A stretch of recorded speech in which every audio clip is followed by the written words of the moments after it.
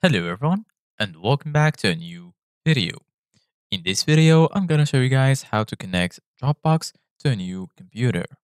So if you guys want to learn how to do it, just follow the steps that I'm gonna show you. As you can see guys, I'm right now in Dropbox and this is how the homepage looks like.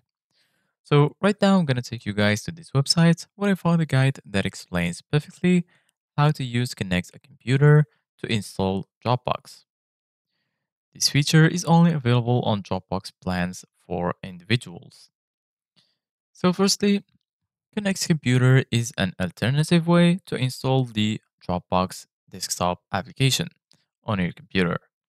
Connect's a Computer allows you to create a Dropbox account, begin the account connection process on your iPhone, iPad, or Android device.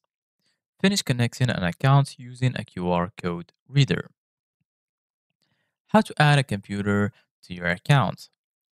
In Android, open the Dropbox mobile app, then tap Accounts at the bottom of the screen, tap Settings, and then tap Connect a computer. The app will ask if you're near the computer. If you are, tap Setup, open a web browser on your computer, and navigate to dropbox.com/connect. You should see a QR code shaped like the Dropbox logo. Use the Dropbox mobile app to scan this QR code. The app will tell your computer's browser to begin downloading the Dropbox installer. And lastly, go ahead and install the app. If you have any trouble with Connect a computer, or if you're not able to scan the QR code, you do not need to use it.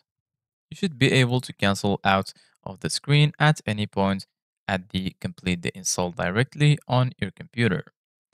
So this is it guys for today's video. Thank you guys for watching. See you guys in the next video.